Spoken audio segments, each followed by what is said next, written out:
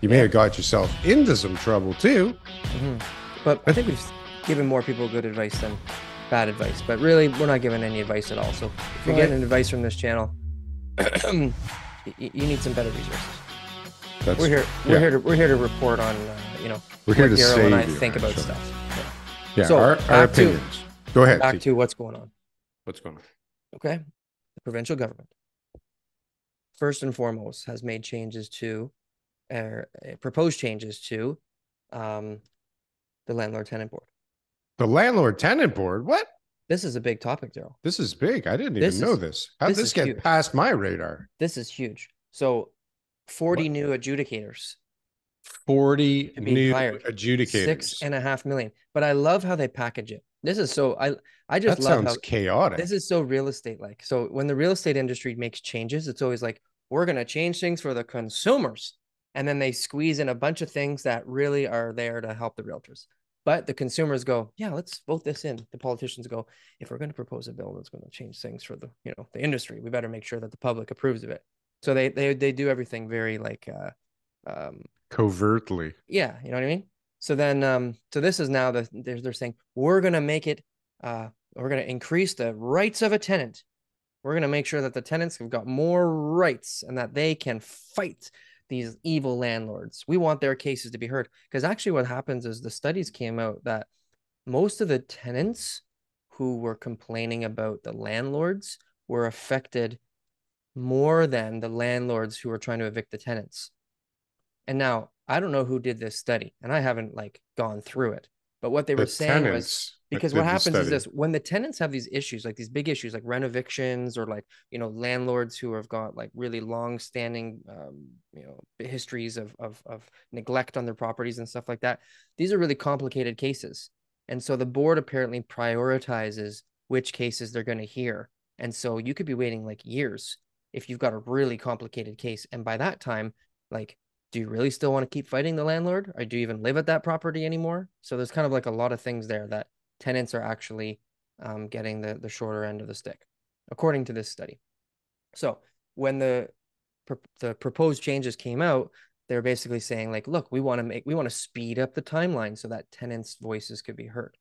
They also said that the rent evictions, so these like N13s where the landlord has got, demolish the unit or substantially renovate it, they get a permit, they're going to ask the tenants to leave, there's a notice given, and then they've got the tenants got the ability to be able to come back in afterwards at the same rent.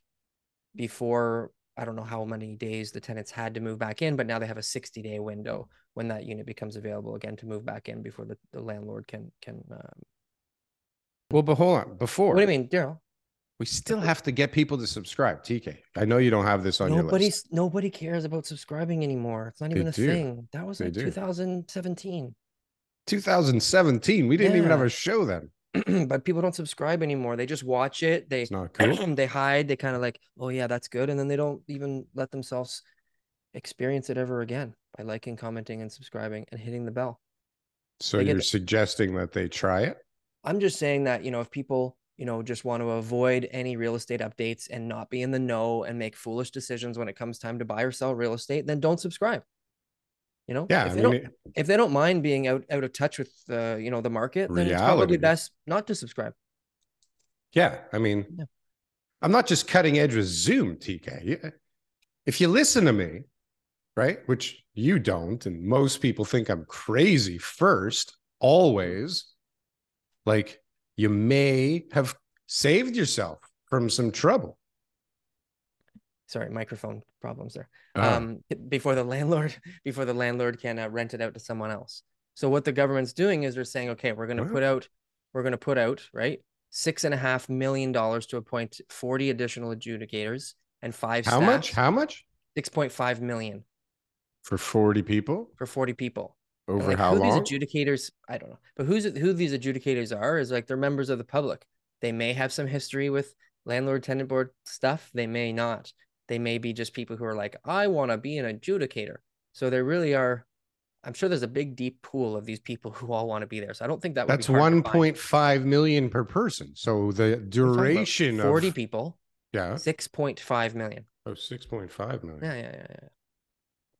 So they're trying to. So listen to this. This is so funny when I read this. We're going to take steps to make Oh, life that's okay. easier for renters with proposed changes that would enhance tenants' rights to install air conditioning in their units. Wow. You know, That's like nice. that's very nice. But then it's also proposing to strengthen protections against evictions during renovations, demolitions, and conversions, and for as well for the landlord's own use. So increasing the penalty is obviously the best way to do this, right? So it was 25 grand, now it's 50. This would make it 100 grand for an individual. If you give an N12 and you know, or end up renting it out again to someone else, and you're just like issuing it in bad faith, the um the landlord could get fined up to $100,000, which is pretty crazy. Also, What's the N12? Didn't you just say N13? N13 is the notice for like renovation or major or demolishing the unit. N12 is when you say me or my family Oh, member, my or my I'm sister's selling it to coming to somebody move who's. into the I don't think your sister property. counts. Yeah, I think it's got to be someone My daughter more. is Your daughter could count. going to Yeah, college near there. yeah. Needs to So move in. again, what does this do? Like, come on, we're not stupid here. The landlords have lobbied the province and said, like, we need some more people over there because we need to evict these tenants who are literally abusing the system, right? So this is basically my interpretation of it. You can take a quick read over it. But the board is going to get some more funding. They've already had about $4.5 million over the 3-year process from the More Homes Built Faster Act, which I think we should talk about next. And then they've got another $1.4 million to hire staff. And also here, Darryl, in 2022, Ontario broke ground on nearly 15,000 new purpose-built rentals, 7.5% increase from 2021, and the highest number on record. Where? Ontario? Ontario, yeah. Because you keep telling me that purpose-built rentals aren't being built. This is a 7.5% increase. Explain your sources, Darryl. I don't care if there's stupid purpose-built rentals being built in Peterborough and Kingston. Like, where are they? Okay, because we need them in Toronto. We don't need them in fucking Peterborough. Maybe we do. We need them everywhere, but where we actually need them, we don't need affordable housing in Guelph. I mean, I guess we do now. You see that there's somebody sold a house for 1.65 million in Guelph. Ouch. Anyways, that's wonderful, TK, that they broke ground on 15,000 units. Now, breaking ground and having them on the market, do you know what? There's a giant gap there depending on the size of the building, right? And whether or not the builder goes bankrupt now while building this thing with all their giant amount of equity sitting in that thing and rates going up. What would it take? So let me. I'm going to kind of quiz you today a little bit. Let's try to get into the. Oh, don't ask me about purpose-built rental. I don't fucking know. Let's just try to do a quick little, session today on this. So if someone were to build a purpose-built rental, okay. Yeah. So you got a piece of land, okay? You paid $20 million for the piece of land. It's in Toronto somewhere. It's a decent site. You can put up it'd be real decent. It'd be real decent. It has to be pretty decent for it to, like, just at 20 million bucks. Now you build the thing. It's like, how is the rent gonna make any goddamn sense? But let me just crunch some numbers here quick. Yeah. So you can build a 200,000 square foot building. Bigger than that. 500,000. Take notes here. No. 500,000 square foot building. Okay. 500,000 square foot building. Okay. Now, that would cost you what to build approximately? Like $400, $500, $600 a square foot. Like what would you be using to build on that? What would I be using? What would normally like someone? You'd probably be like 425, 450 for hard costs. Hard costs. So 500 is safe to use as like a total package. No, your hard costs are going to be like, I don't know. Depends on the size of the project and the duration and your interest rates and all kinds of shit. Is it safe to say that you could say you're like $1,000, 900 to 1,200, depending on where you are, with land and everything? Okay, so then it would be safe to say that $500 million would be the cost to be able to put that site together, to build that building, give or take, depending on the square footage. Sure. I forget what other numbers you threw in. 500,000 square feet is that what you said? Yeah. So $1,000 a square foot, easy numbers, 500,000 square feet. It At costs you least. 500 million. In Okay. order to build, I'm just trying to get this answer idea. How Yeah. much equity do you think you'd have to have in that Oh, project? that question you could ask me from it's Okay. 35% on Okay. a purpose-built rental for sure. Okay. So you're To looking get at like crazy. $175 million you need to have cash equity to build that building that costs $500 million. Yeah. Yeah. Yeah. No loans. Instead of, that's your money. Like that's the amount of equity you've got in that well, property. the general partner has to have that kind of money in the deal, Yeah. right? So not a lot of guys have that kind of money.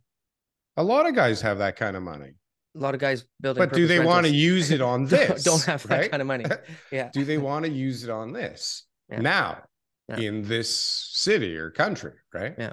Does it make sense? And are construction costs going to be that much different in Guelph or Peterborough or anywhere else that they're building? I don't know. I can't imagine why they would be. I mean, now I would think it'd be harder to get trades out there because there's such a demand closer to Toronto. But So it's safe who to the say hell knows? it's not much cheaper to build out there. Can't be. No. So even if someone wanted to Just the build a little land. tiny building in Peterborough, they would still, even if they do Well, half the size, 250 million, right? You'd still be at, $90 million of equity that you need to have just to be able to build that building. This is the thing, and this is why. And so for a condo, for example, I mean, you could probably get away with 10-12% equity to go ahead and get the construction financing, right? And then that equity, some of it can be from pre-sales, from the deposits, right? Yeah. Which is interesting in and of itself. Probably another layer of the problem, but so this becomes the issue. It's hard to decide. Well, it's not hard to decide to which way to go. I mean, unless so if you're building a new building, I don't even know how they figure out like the rent turnover and what the increases are going to be over time. But like you have to have some kind of a formula over 30, 40, 50 years to make it make sense. Because I mean, if you can, how much does it cost to buy a existing unit today in a rental building, right? Like 300,000 for something that's older, 300, 500,000 for newer, right? Yeah. And so, but it's way more to build a new one and own it. So it's like I just don't understand how people do it unless it's like big pension fund REIT kind of money, or like I said before, like you take a company like RioCan who bought a strip mall, right? And has owned and operated it for 20 years or 30 years or 15 years or whatever. And they were smart enough to put them near future transit or able to bring future transit towards their project. And now all of a sudden they're redeveloping them into rental buildings because they own the land already. Yeah. Right. And so now instead of having a retail strip mall, they'll have a retail strip mall with a couple of towers on top of it. Right.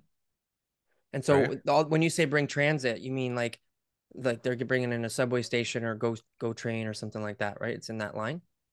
Well, a lot of the subway stations tend to gravitate, it seems, towards large developers or large real estate owners' properties.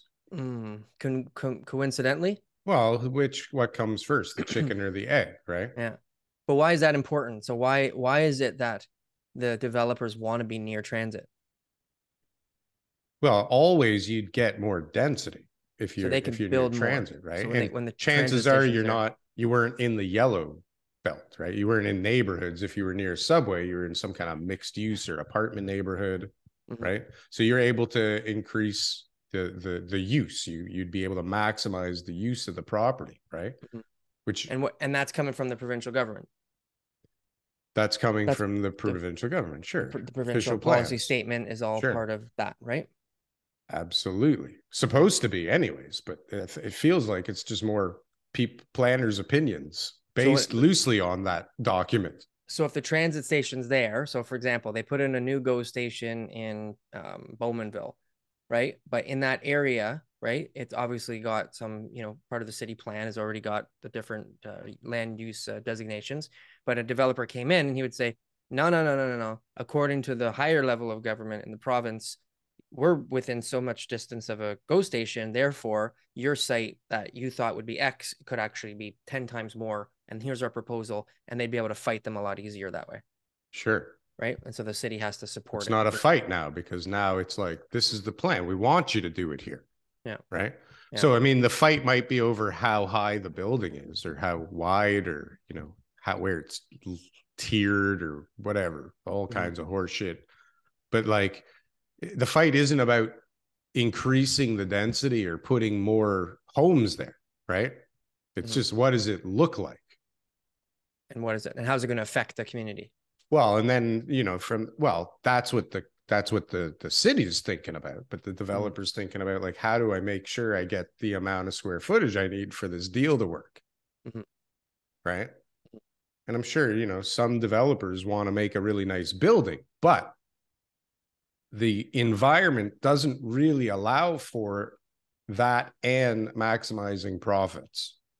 And so the margins are much lower than most people think, right? So with the margins being as low as we know they are, you know, if you make a mistake, then you're done. So you don't really want to design things off the hop that are going to cost more money, right? Because you know something's going to go wrong. You know, lots of things are going to go wrong, and the budget's going to change. And I mean, you don't know what it looks like at the end of the day, what you're going to spend, right? It's all guessing. So it's like, the system incentivizes you to build a really boring building, right? And then the city chops down the amount of available possible space that you could build on that piece of land, with very few good reasons. But I mean, those are obviously the rules. the province has to have some sort of I'm getting to something here, but the province obviously has to have some sort of control where the city will basically have to comply with what the developer is proposing. Right? Why? Like because I always see them reference in their applications that it, you know, it meets the provincial policy statements, guidelines for this, or the greater golden horseshoe. They have all those type of, yeah, that's like a copy and paste in every single planning opinion. Exactly. Yeah. So and well, okay, but again, so the planner that you hire, his job is to convince the higher ups that this is within that policy, right? But the policy's gray, and then everybody's opinion is different on how to interpret it, and so it's like, yeah, no developer is going to go like, here's why I shouldn't be able to do this, right? So you find the parts of the plan that say you can do. You ignore the parts of the plan that say maybe you can't. Ignore those parts. Well, I've never even read those parts. I didn't Who would even want to read realize those they parts? existed, right? Right? I'm not going to put that in my report. Well, but your consultants tell you along the way that there might be some hurdles that you have to overcome. And then, you know, this is what you do with the city. You do a little dance, and hopefully you can squeeze out what you thought you could at the beginning, or something relatively close, or the market takes off, or, you know, like, this is what happens.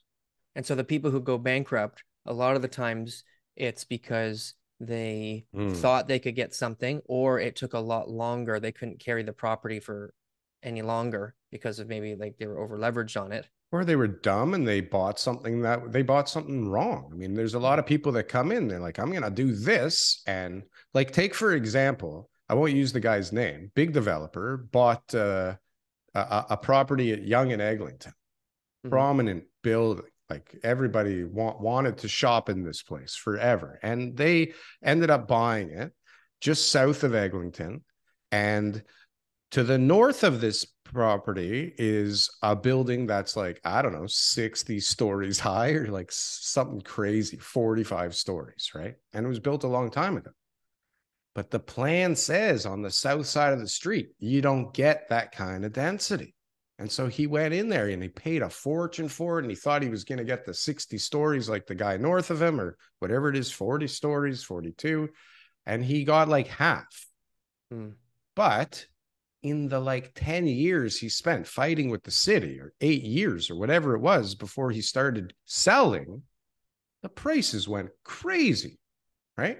So he got half, but it ended up working out probably fine for him, right? But you don't know this. So like, the rule in the industry is to like base it on today, which I think is completely asinine. But I mean, what else do you know? Yeah.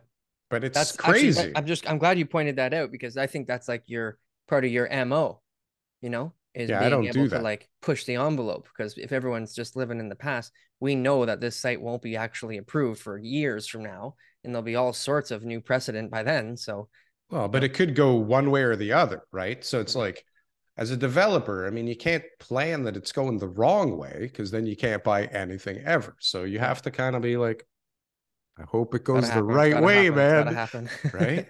But it's like there's reset points where, like, now, if you're buying something and you're borrowing money now, like, maybe the rates will get worse, but like, I don't think we're going to have like a fucking crash again. Just could Mhm, be like a prolonged, like, what the hell's going on around here? mm, So now might be a good time, because now if you can make the numbers make sense now and you're smart and you give yourself maybe a little cushion, like rates will go up another point or something, two mhm. points, whatever you want to do. Like, but if you can make your safer, smarter metrics now make sense, then like, why not? Because it's later. I mean, how often has it lasted like longer than a few years? I mean, it takes a, even if you plan that it's going to take 2 years, it doesn't take 2 years. And if you plan it's going to take 3 years, it takes 7 years. Like, you Mhm. don't know what you're going to be up against. And now what you see a lot of, which is really interesting. I don't know if we're getting towards where you're heading, Oh, I'm but going. like, people are now that had zoning are like, hold on, like the environment changed since we started this thing. Yeah. Um, we're in a crisis now. All these new things are coming up, like you want to get to the build Yeah. more homes Here's my better plans. bullshit, right? Sorry, TK. No, not No, not you. I mean the developers with no, their but the zoning. developers like, well, you know what? They gave me 24. Yeah. That guy's going for like 40, Yeah. right? And so I may as well, right? And that you'll do a calculation. You'll be like, does it make sense to carry it for another 2 years to get another 20 stories? Fuck yeah, it does, right? Hmm. Which is And then a good question now is, how do you budget that? Because if you're buying a property and you're buying a heck of a property, you're buying something that's $20 million, you need to be able to carry that property you're for, you're doing spreadsheets like all the time. Like yeah. all the time. If you're a developer, like every day something comes at you and it's like, oh shit, okay, like I didn't think of that, or this came up, or this guy came in more expensive than I anticipated, or for this reason, this consultant is more, or now you need this consultant for some stupid reason, or Hmm. like who knows what, but it's like you're constantly fucking around with that spreadsheet, Hmm. right? Because the or like a Another zoning one of your change many skills comes, is right? spreadsheets. You're a good spreadsheet guy. There's a You're couple of you're good. You're good at one spreadsheets. Yeah. function. That's You it though. figured out Excel back in like 97 and you just like stuck with it Before I was before that. using, it was called Lotus spreadsheets, like on a Yeah. little DOS thing Yeah. when I was like 5 or something. Yeah, you're a spreadsheet guy for I'm sure. a spreadsheet guy. Yeah. So that's Soon, Chat GPT, I'll be able to tell it what I want it to make as a spreadsheet. Probably can do that now, actually. That'd be nice. fucking cool. Yeah. Okay, sorry. Okay, Don't go worry, ahead. we're staying on track. We're good. Are we on track? So now that you How'd got that these happen? spreadsheets. Yeah, so I we feel got these like you're spreadsheets. interviewing me. What's going on I'm not here? interviewing. I'm just asking you questions. We got Okay. these spreadsheets, right? And so now we've got all these details, right? And we need to be able to continue to finance this project. I mean, that's like got to be one of the hardest things to do, is to be able to figure out I how talk. long you can carry that debt for. Yeah. So yeah. And generally on these kind of deals, it's a variable rate, like it's moving with prime, Mhm. right? So I met with a younger guy a few days ago, and he's a younger developer, and we were talking about it, and it's like his interest reserve ran out early, right? Because of the Mhm. environment, right? Rates are going up. He's gone a variable, and rates are, it's like it ate up his reserve for interest that they put aside, like 4 or 5 months earlier, right? It was supposed to be 18 months. They ate it up in like 13 or 14. But I mean, you had to see that coming, right? So that spreadsheet's constantly dwindling down as the rate goes up. Now your reserve is going down, and you're like, we're going to need more money, right? Where are we going to get more money from?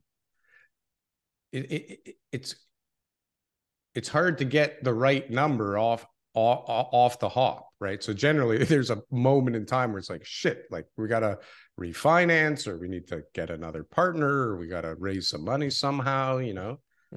There's always something, but like, well, I don't even know what the hell I was talking about anymore. Well, the bottom line is the money part. Like, Why? Because I'm thinking about this one site this week at a meeting with guys, and their neighbor went bankrupt because he sold the project. He sold the whole project, and hundreds of units. And I guess because the city wasn't giving him the approval, it bankrupted him. Like that Well, was that's it. what this They company in couldn't. Vancouver said. Like it Yeah, was because the entitlements took too long, but it's yeah. not. It wasn't. It It was a wasn't. spreadsheet. Well, somebody's spreadsheet was wrong when they Yeah, bought the land. Okay. yeah.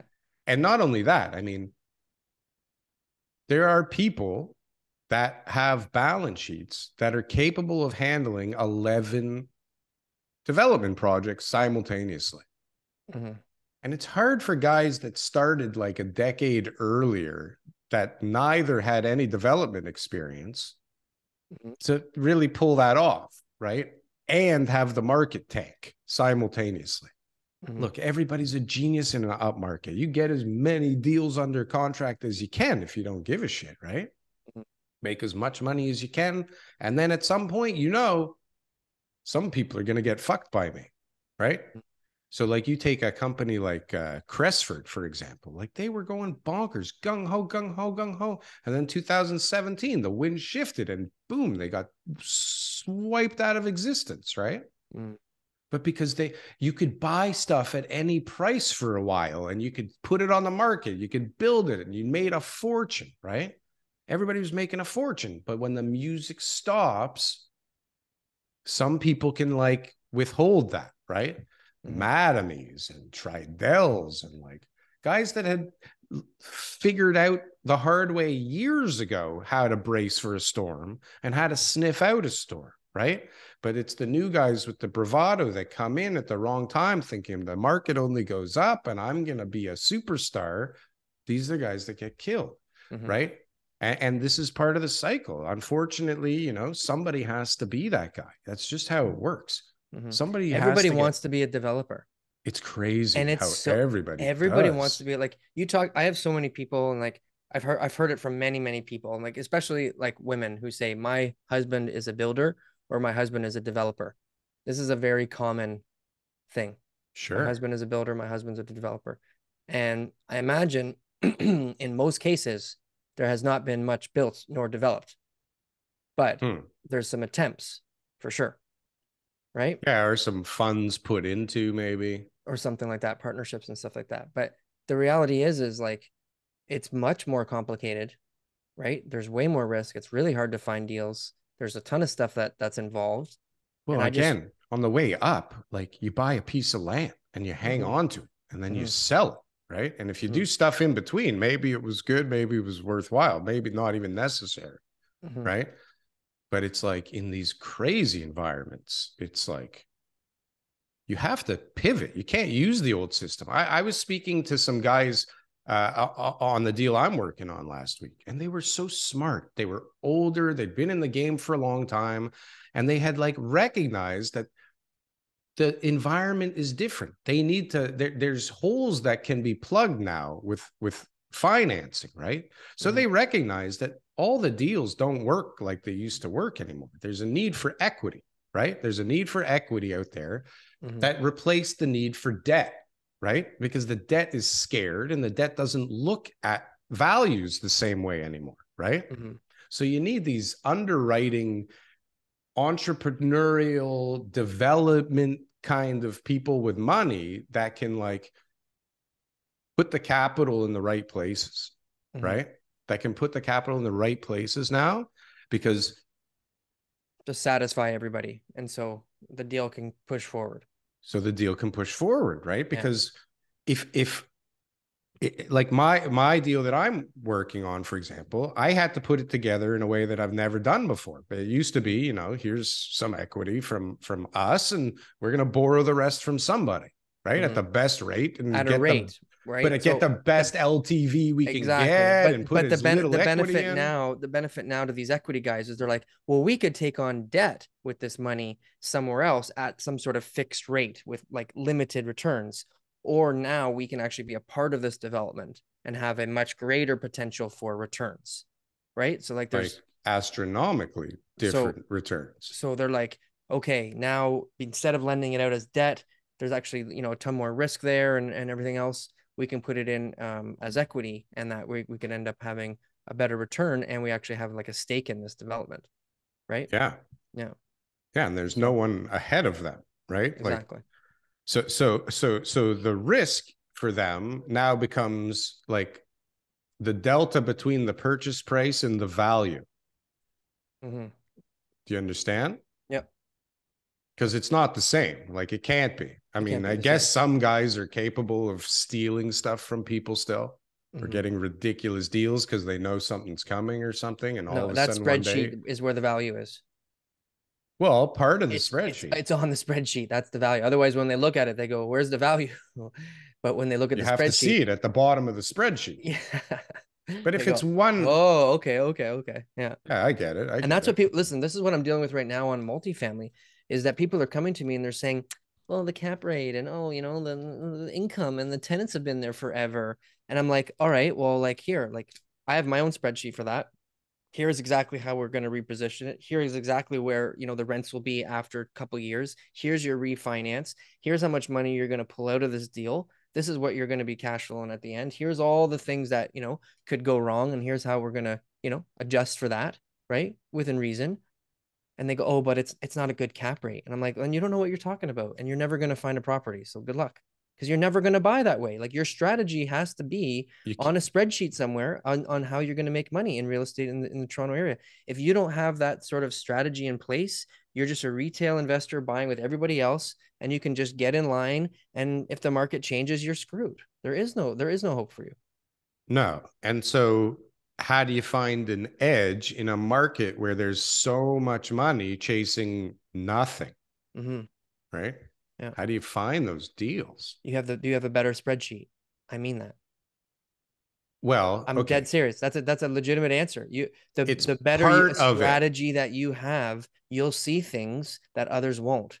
And you can correct? find the value where others people will look at the deal and say, what if you're going to say, sure, right now it sucks, but look at where this is going to be in 2 to 3 years or more. Sure. Right. Yeah. Yeah. Yeah. And if I wasn't such a dick, I'd share my brilliant strategy that seems to be working out. But like Yeah. Well, we're not that going to thing do is that. worth gold, right? Yeah. No worries.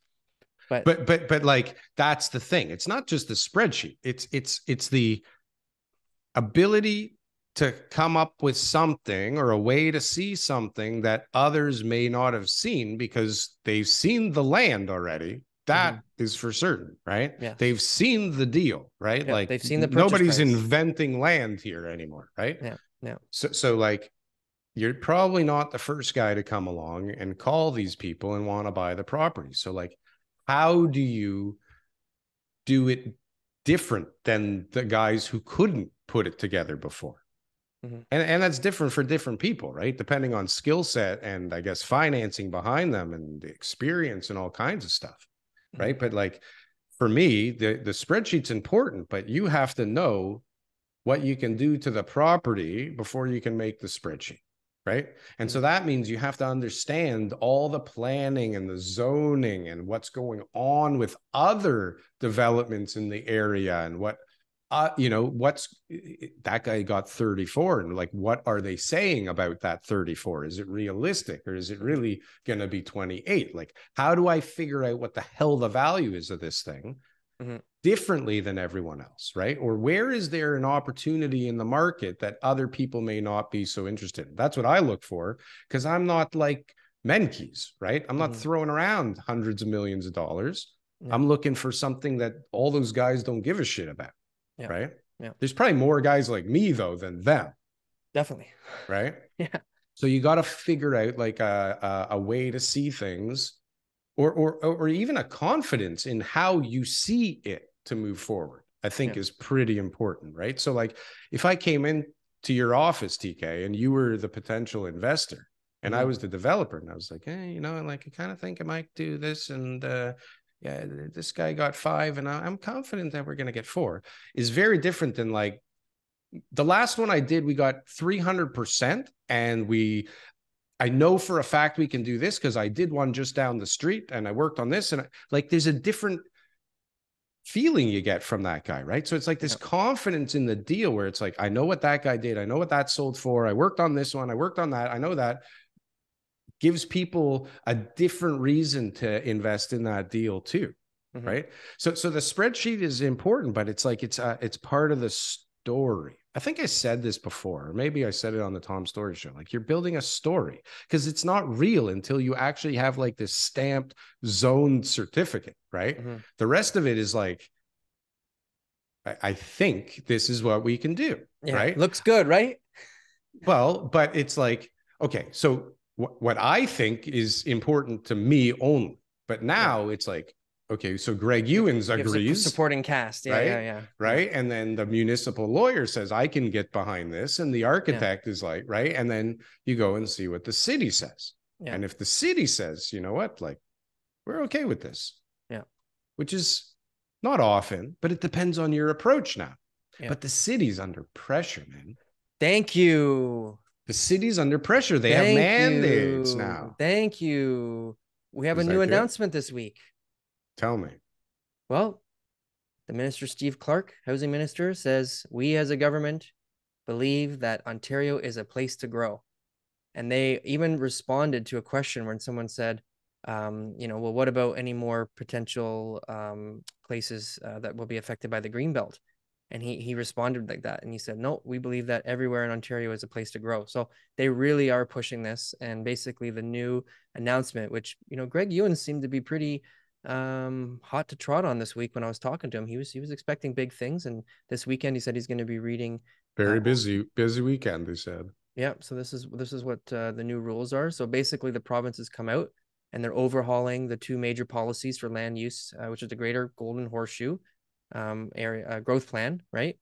And I guess that would also be the provincial policy statement too, right? So yeah, basically what they're doing is they're giving the power to the municipalities to be able to increase. So I guess the urban boundaries is something that they want to expand on, unbuilt land, minimum density targets in certain areas.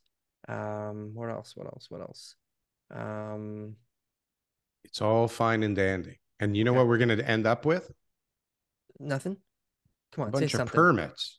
A bunch of permits. A bunch of permits. Without people to build them? How do you, even if you bring in another million people, like, how do you train these people to build a high-rise building? You know what? I was in a pizza establishment. That's probably a good place to start. Yeah. Fancying myself a pizza the other day downtown on King Street. And I thought, well, here I go, get some pizza. And there's a lot of construction guys in there and they were working. Yeah. Yeah. And I didn't hear a lick of English in that conversation, Darryl.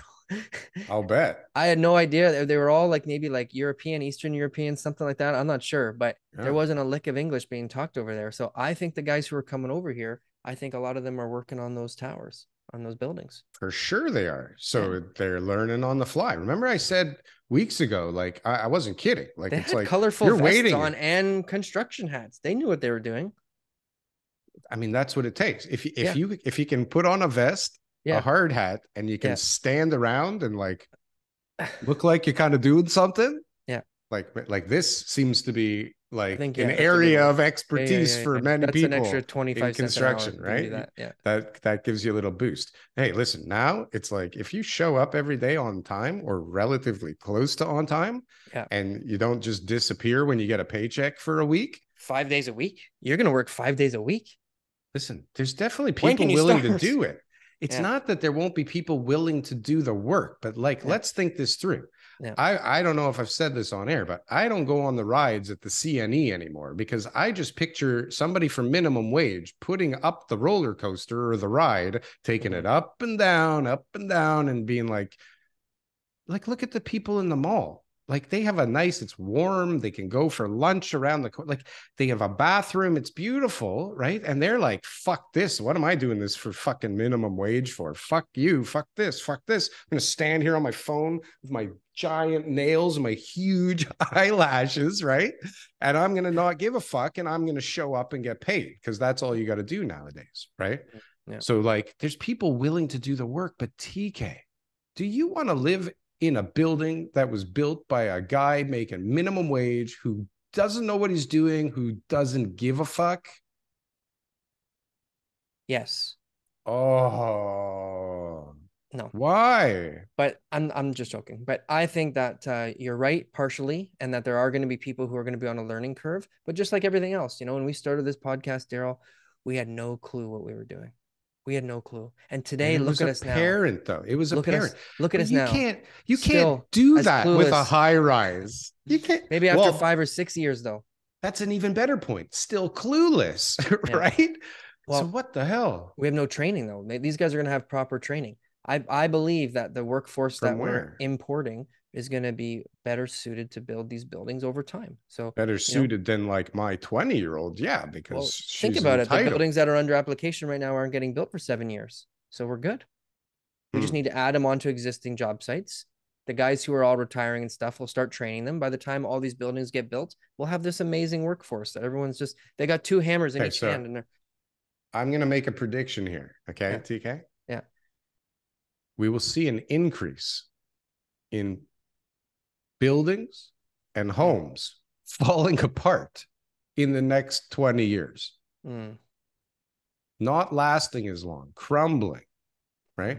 Yeah. You already see it. Like you see balconies falling apart, and you go into buildings that were built 10 years ago and there's tiles missing on walls and things need to be fixed, cracks in the garage, like the underground. Nobody knows how things are actually getting built. We saw there was a story about a building that like collapsed the other day. Like, how does this happen? Well, that was yeah, you're right. That was under new construction. Yeah. Yeah, well, somebody's I don't remember inspecting that hearing, all the time. I know. I don't remember ever hearing about those type of things before. No, I mean, somebody why do you got to inspects try to put nails in the whole build more houses ideas? Like you never I allow love me the idea. to Listen, shoot for bullet me, holes in all my ideas about building more properties. this is the best thing in the world for me because what do I Yeah. do for a living? I get permits. I don't build things. So Yeah. for me, this is ideal. I feel like I can go out and develop anything, and there's going to be somebody willing to buy that because a million people came in. Their husband's man. a builder. And not only that, okay, so this is what I was thinking about before the show. A million people came in, reportedly, a million people came in last year. However they came in, however they counted, who knows, okay? But the number was 1 million. Yeah. That ended December 31st. We are now April 8th or 9th. 9th is when this airs, okay? So we're April 9th, and they didn't stop letting people in. I didn't hear any plans of slowing the pace down or anything. So like, what the hell are we going to do with all these people? It feels more crowded now, doesn't it? Like there's traffic everywhere. You can't get, no? I don't feel more crowded. No, I feel like it's the same thing it's always been. I mean, where are all these same people? They're thing just it's out on the ever streets. been. They're at home. It's been winter. How am I supposed to say it's been more crowded? When you go downtown, like, don't you feel like there's like people are following me? Oh, never mind. No, that doesn't happen. I don't know. I feel like there's way more people here. The services are getting worse and worse and worse. There's like look at unemployment. I mean, there's so many people chasing jobs. How can there be any unemployment? We got more jobs added than more jobs added than again. They expected. We just keep on beating, like crushing job numbers. Which is a good case for raising more interest rates more. Yeah. That's not good. What's going to happen if they raise interest rates further, Darryl? I don't know. Like we talked yesterday, if the values go up, then it softens the blow of the rate increase. Rates can go up as much as they like, as long as the prices keep following. As long as the prices keep going up. Can we talk about that now? Are we done with the other? Did you finish your tangent there? I'm done now. Yeah, I'm done. So let's talk about something people care about. I think people loved. I think people really like what you just said. Maybe, I hope so. But like, more importantly, like prices are up and listings are down. And what's crazy, listings are down. We're getting a ton of listings. We did like 65 deals last month. But this is the thing. TK yesterday, he's showing me his phone and he's swiping through his like 100 new listings that are his. Okay. Sure. TK, no, but seriously, TK all of a sudden has like 5 new listings on the market, like boom. And you said that you have stuff coming up, right? And everybody else has said that they have stuff coming up. And we talked about how everybody was like, I got listings in my back pocket. Like it's coming. They're getting ready, or they're about to, like, it's ready to go. Meanwhile, we had like the least listings since like 2001 in a month. Like there's no listings, right? I don't know about like when it, like historically, but there's definitely a low number of listings for sure. Slowest month for new listings since 2001 is what I read somewhere. I believe it. And sales are still down 36% though. So you have to also like the volume of people. So this time last year, March last year, every one of my listings would get 80 showings in a week. January, I was getting like 200 in a week. Oh. So now we're at like 40 showings in a week. Yeah, you can get like 30, like a good like 40, you know, unless you've like underpriced it or something like that, which I don't do that. I just try to price it as close to the value that I can and get. hold back offers. If I'm holding back offers, I'm still pricing it as close to the value as I can. I If mean, I'm not holding back offers, then I'm just putting it out. It's a waste of time for everybody if you price it low and have all these people that never stood a chance at getting the house to come and see it and make an offer. And like, what a waste of everybody's time. Yeah. That's smarter as the agent that's listing it to get rid of that horse shit. Because you have to deal with all those offers, right? Yeah, it's a lot of work. It's a lot of work to deal with a bunch that you're like, end up, what the fuck is this shit? I've done the studies on the recent ones back in the day, like last year. You know what? It might have got you a lot more money. But recently, looking at what the sale price, the final sale price is, it's really just like what it was worth. What it was worth. Yeah. What you thought it was worth. The last one was sold for 1.1. So this guy listed at $899 and sells it for 1.1. So, but then how do we get like this Guelph house that was like listed for 165 and sold for 165? And I'm like, Guelph, but it must have been a heck of a house. Anything. Must have been a heck of a house. Well, what? Who gives a shit? It's in Guelph. But the cost of construction alone was probably $1 million. Yeah, but why build it then? Like, why? Well, Guelph, whoever built it probably thought, you know, when they were buying the land or when they were getting the permits, that it was a good idea. And obviously the market could have killed them. They probably thought they're going to get $2 million. They're probably upset that they got 1.65. I get it.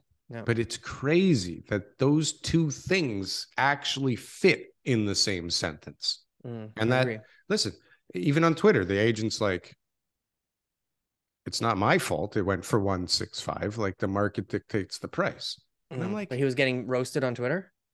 Poor guy. Well, I posted something because somebody said 1.65. And I was like, first of all, like there's a stupid buyer, which means there has to at least be one stupid realtor, right? Which means there could be two stupid realtors involved, but there has to be an appraiser that's willing to do something, and there has to be a mortgage broker or more like lender that's willing, like a lot of shit has to happen, or just a boatload of cash, right? And so who the fuck who has like $800,000 or $650,000 sitting around, or the whole thing cash, wants to put it in Guelph?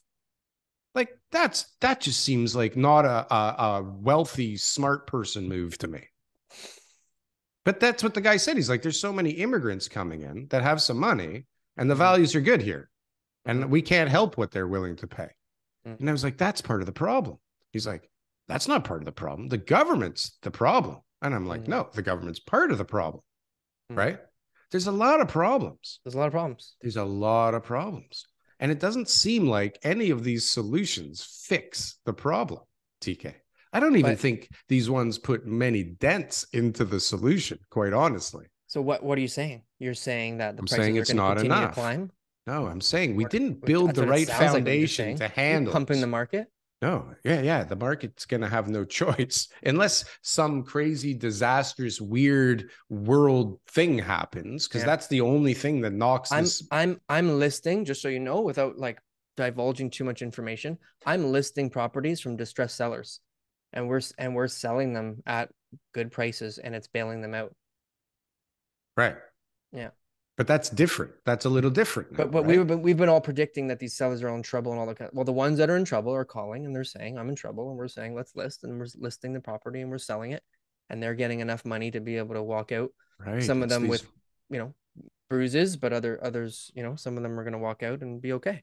It's these, I don't know how you can make sense out of a $1.2 million mortgage, okay? Or $1 million mortgage at 6% or 8%. I mean, if you're an immigrant, where the fuck is all this money coming from, right? If you just came in here or you've been here for 2-3 years, how are you doing this? Well, I mean, we know how a lot of them are doing it. It's been in the news, right? But the ones that aren't, like, how are they getting that money here? Like, Yeah. there's so many things that shouldn't allow this to happen, but it just keeps happening. And so if you bring in more of it, like we hear, the immigrants don't generally buy when they land here, right? Like that happens after they've been here for a bit, right? So they rent a bit first. And I mean, geez, we see all this price or rental. But who's renting first when you come here? Like I imagine that would be like the ones who are just like starting out, they're getting jobs, the ones that are going to be construction But if you got money workers. And you get here, you're just like, like you're sending your wife while I remember I was dealing with these Russian clients, and this guy had like this like villa back in some part of Russia, and I'm taking his wife and son around, and they're looking at houses in North York. They're like 2 million, and he's on video chat with me. He lives in like a place that looks like Los Angeles, but it's in Russia, and he's got like this like huge property, and he's like, yeah, we like this. That's what people with money do. They send their family first, and they get the properties tied up before they come. Right. No. And they're not bringing it here because they think it's a better investment opportunity. They're bringing it here to keep it safe, right? So that they don't lose it. It doesn't evaporate, right? Exactly. Yeah. So they don't care if they pay a little more. They just want to get the asset and they just want to get the money out, right? Yeah. So all of these things fuck up this market so badly. So, I mean, if you add 500,000 more people to the mix without any plan in order. Okay. No plan, no extra infrastructure in place, no more people. I mean, actually, they have ramped up at least the salaries in the government offices, and I guess they have actually hired a lot of people. But I mean, have you noticed a difference in the services? You know where they added people to the, what do we call it here? The CRA and the IRS are coming after everybody hard now. I heard that they aren't. I heard that the CRA is really like not doing what they could do for all the people who are getting all the CERB and the business loans. Yeah, get ready. That's what I think too. I think it's coming. Get ready. I think it's coming. Like eventually they're going to wake up and say, "Hold on, we need this money." Yeah, we need this money. Well, guess what? Guess when that is. Guess when that is. When the economy changes. Well, where's all the money coming from? Well, I think that's a big. I think that's a big strategy with immigration too. Is also like tax revenue, right? It's like the more people that you have coming in here that you can start taxing, then the more revenue you're able to generate. Yeah, if they're on a trackable currency and they're not getting paid cash under the table to make it all affordable for everybody. Yeah. Who in their right mind doing a renovation now? I'd like to know the percentage of people though who are on like, refugee like status and have like, social assistance and stuff like that too. I'd like to know the percentage of that, because everyone always talks about that when they say, oh, the immigrants are coming and we're paying them. And it's, if you're going to retire, you're better off to take claim yourself as a refugee than an old age pension because you get paid more and yada, yada, yada. But really, I'd like to know the numbers on that. If anyone's got the numbers, put them in the comments about how many people actually are refugees versus like high skilled workers. So, but that are on welfare? Is that what you mean? No, new immigrants are coming in. Because like when you're a refugee, you get like some sort of compensation. Yeah, so that must be going up like crazy. Didn't we just bring in like half of Ukraine? Well, I'm just saying, but if half of Ukraine is only 100,000 people and we brought in 1 million, it's only 10%. So I'd like to know the percentage. Yeah. Anyways, Darryl? I won't be able to help you with that, TK. Is there anything else you want to talk about? There was lots of stuff that I wanted to talk about. We talked about none of it, TK. Good. None of it. All this important stuff. My list was more important today than your list. What about BlackRock? Like, what about Paris and BlackRock? Have you seen that craziness? Canadian real estate. Here we are. Canadian real estate. Sometimes you absolutely amaze me, TK. Yeah, absolutely. BlackRock is the biggest company on the earth. Okay. Yeah. How much real estate holdings do they have in Canada? I bet you more than you could even imagine. Okay. I'm not saying that they don't. Okay. But percentage wise, how much will they is the question. How much will they? Okay. Protesters in Paris. How do you know what's happening? Have you seen it? Yes. This is crazy. Okay. But they have a different type of system over there, right? For their pensioners. So that's why the BlackRock things, I don't think about pensions. Is it? Okay. I think that's a separate thing. They're in the streets about pensions. They're at BlackRock's head office saying, you're fucking up our planet and you fucking assholes and fuck you. And you're not going to run this earth. But they're just protesting right now. They're all just like, they're hey, protesting what about else can we protest? everything. What else can we got? What else can we complain about? What else can we protest about? I'm I think the length of this show should be protested. I'm not caught up in that. Well, I'm protesting right now. So, well, you have a good day, sir. If you are listening still, please check us out. If we didn't bore you to death today with this development nonsense. Spotify, podcast, leave us a review. Follow us over there. Comment. You wanna comment. Yeah, we don't get a lot of reviews, especially the Apple one, because there's some bad reviews. You got to bump up our stars. And if you're gonna leave a bad review, then I don't know. I guess that's okay too. Really, we'll take anything at this point. At this point, yeah, just write something. Does it make a difference if it's bad? It so we know that somebody's watching it. But happy Easter, TK. Happy Easter. Happy Easter. Thank you, everybody who celebrates Easter. Happy Easter. Yes, happy Easter. See you next time.